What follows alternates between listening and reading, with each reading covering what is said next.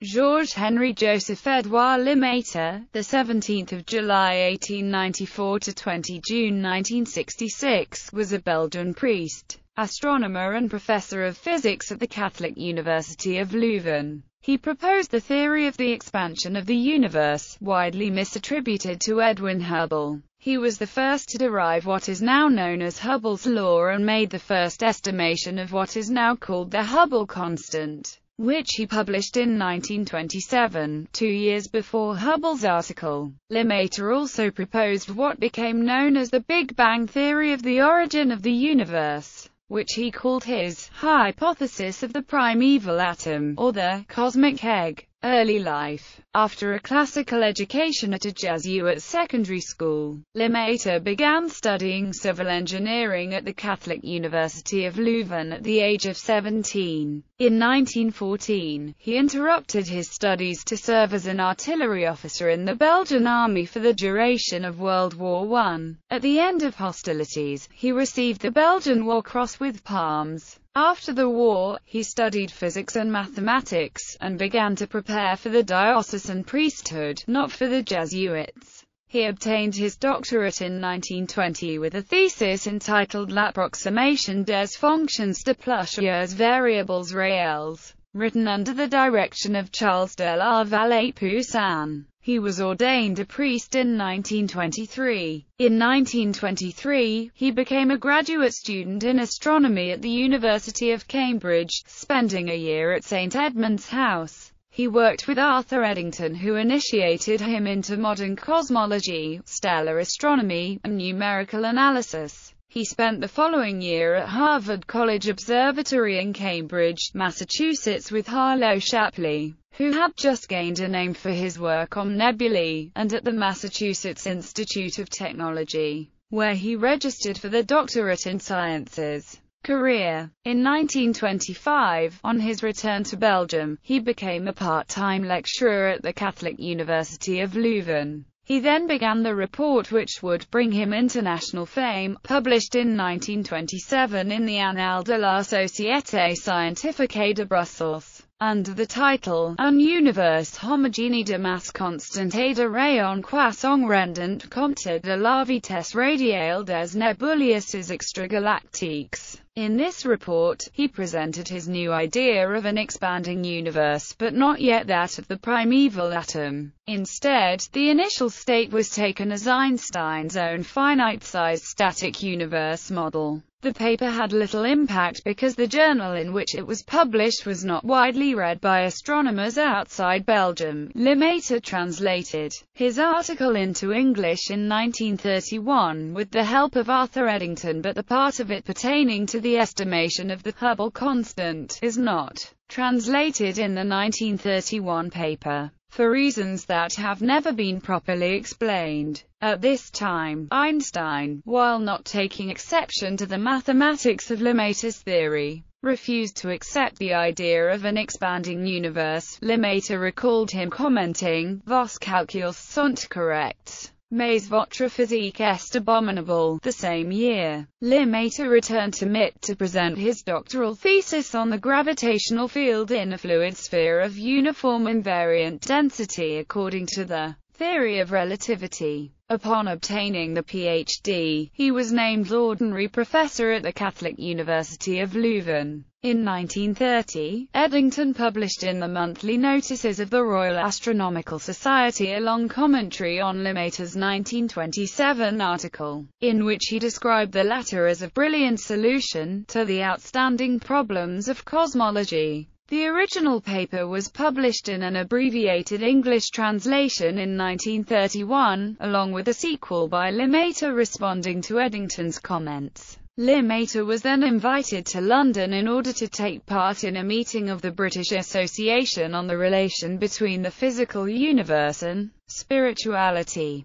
There he proposed that the universe expanded from an initial point, which he called the primeval atom, and developed in a report published in Nature. Lemaître himself also described his theory as the cosmic egg exploding at the moment of the creation. It became better known as the Big Bang theory, a pejorative term coined during a BBC radio broadcast by Fred Hoyle, who was an obstinate proponent of the steady-state universe, even until his death in 2001. This proposal met with skepticism from his fellow scientists at the time. Eddington found Lemaître's notion unpleasant. Einstein found it suspect because he deemed it unjustifiable from a physical point of view. On the other hand, Einstein encouraged Lemaitre to look into the possibility of models of non-isotropic expansion, so it is clear he was not altogether dismissive of the concept. He also appreciated Lemaitre's argument that a static Einstein model of the universe could not be sustained infinitely into the past. In January 1933, Lemaitre and Einstein, who had met on several occasions, in 1927 in Brussels, at the time of a Solvay conference, in 1932 in Belgium, at the time of a cycle of conferences in Brussels, and lastly in 1935 at Princeton, traveled together to the U.S. state of California for a series of seminars. After the Belgian detailed his theory, Einstein stood up, applauded, and is supposed to have said,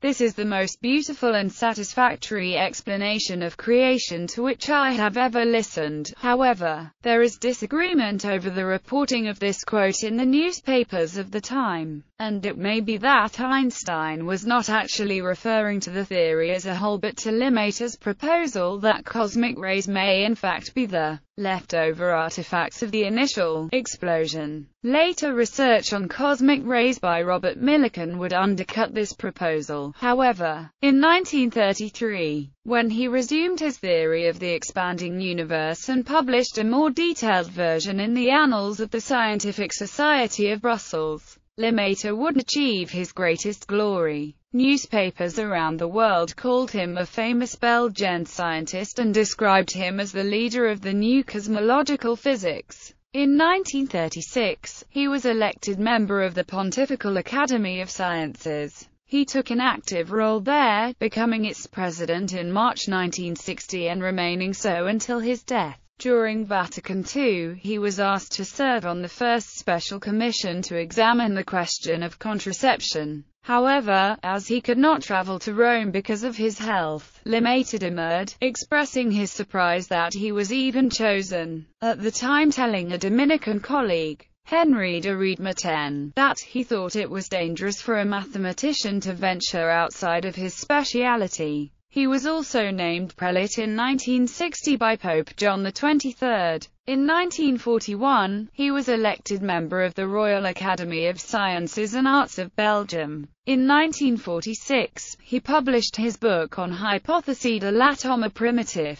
It would be translated into Spanish in the same year and into English in 1950. By 1951, Pope Pius XII declared that Lemaitre's theory provided a scientific validation for Catholicism. However, Lemaitre resented the Pope's proclamation, stating that the theory was neutral and there was neither a connection nor a contradiction between his religion and his theory. When Lemaitre and Daniel O'Connell, the Pope's science advisor, tried to persuade the Pope not to mention creationism publicly anymore, the Pope agreed. He persuaded the Pope to stop making proclamations about cosmology. While a devout Roman Catholic, he was against mixing science with religion, though he also was of the opinion that these two fields of human experience were not in conflict. During the 1950s, he gradually gave up part of his teaching workload, ending it completely with his emerictate in 1964. At the end of his life, he was devoted more and more to numerical calculation. He was in fact a remarkable algebraicist and arithmetical calculator. Since 1930, he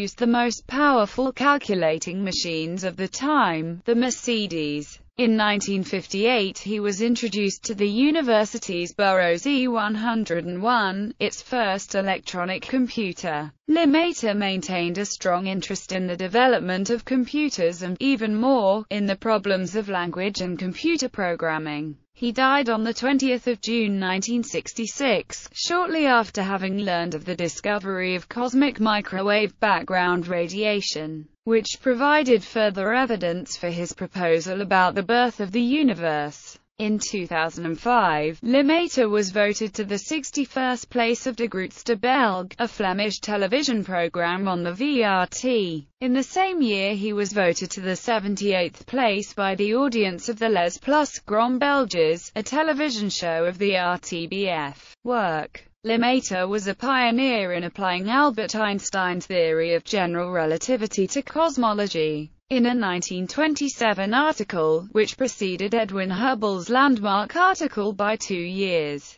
Lemaître derived what became known as Hubble's law and proposed it as a generic phenomenon in relativistic cosmology. Lemaître also estimated the numerical value of the Hubble constant. However, the data used by Lemaître did not allow him to prove that there was an actual linear relation, which Hubble did 2 years later. Einstein was skeptical of this paper. When Lemaître approached Einstein at the 1927 Solvay conference, the latter pointed out that Alexander Friedmann had proposed a similar solution to Einstein's equations in 1922, implying that the radius of the universe increased over time. In 1931, his Annus Mirabilis, Lemaître published an article in Nature setting out his theory of the primeval atom. Friedmann was handicapped by living and working in the USSR, and died in 1925, soon after inventing the Friedmann-Lemaître-Robertson-Walker metric. Because Lemaître spent his entire career in Europe, his scientific work is not as well known in the United States as that of Hubble or Einstein, both well known in the US, by virtue of residing there. Nevertheless, Lemaître's theory changed the course of cosmology. This was because Lemaître was well acquainted with the work of astronomers.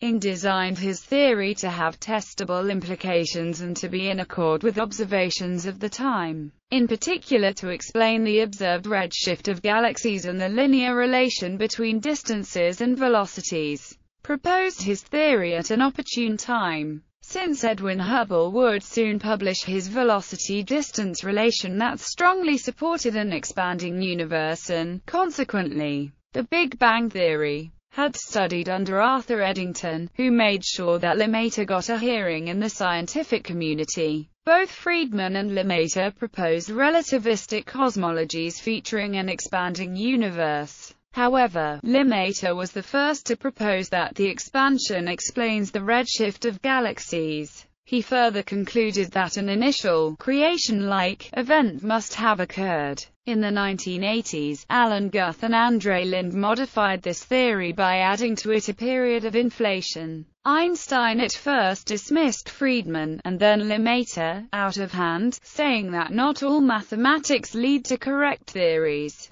After Hubble's discovery was published, Einstein quickly and publicly endorsed Lemaître's theory, helping both the theory and its proposer get fast recognition. Lemaître was also an early adopter of computers for cosmological calculations. He introduced the first computer to his university in 1958 and was one of the inventors of the fast Fourier transform algorithm. In 1933, Lemaître found an important inhomogeneous solution of Einstein's field equations describing a spherical dust cloud, the Lemaître-Tolman metric. In 1931, Lemaître was the first scientist to propose the expansion of the universe was actually accelerating, which was confirmed observationally in the 1990s, through observations of very distant High-Ia supernova with the Hubble Space Telescope. In 1948, Lemaître published a polished mathematical essay, Quaternions et espèces elliptiques, which clarified an obscure space. William Kingdon Clifford had cryptically described elliptic space in 1873 at a time when versors were too common to mention. Lemaître developed the theory of quaternions from first principles so that his essay can stand on its own. But he recalled the Erlangen program in geometry while developing the metric geometry of elliptic space. H.S. M. Coxeter, another contributor to elliptic geometry, summarized Lemaître's work for Mathematical Reviews. Honors. On 17 March 1934, Lemaître received the Franke Prize, the highest Belgian scientific distinction, from King Leopold III. His proposers were Albert Einstein, Charles de la Vallée-Poussin and Alexandre de Hempton. The members of the international jury were Eddington, Langevin and Tessefile de Donde. Another distinction that the Belgian government reserves for exceptional scientists was allotted to him in 1950. The Decennial Prize for Applied Sciences for the period 1933 to 1942. In 1953, he was given the inaugural Eddington Medal awarded by the Royal Astronomical Society. Namesakes: the lunar crater Lemaître. Lemaître coordinates.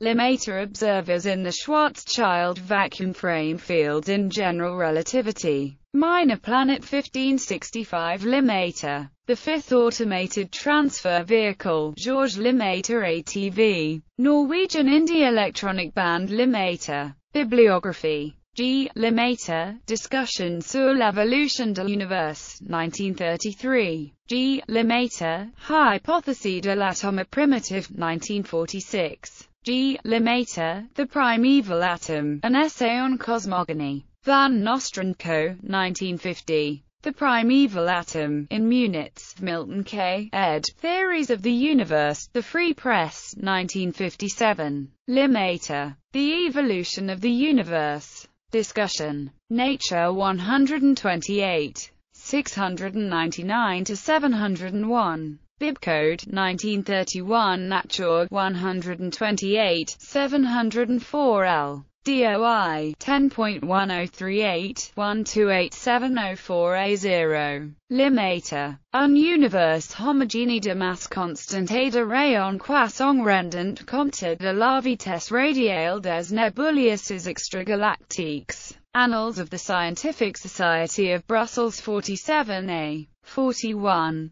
G. Lemaître. The Beginning of the World from the Point of View of Quantum Theory. Nature 127. Bibcode 1931 Nature 127, 706L. DOI 10.1038 127706 B0. Retrieved 28 February 2012.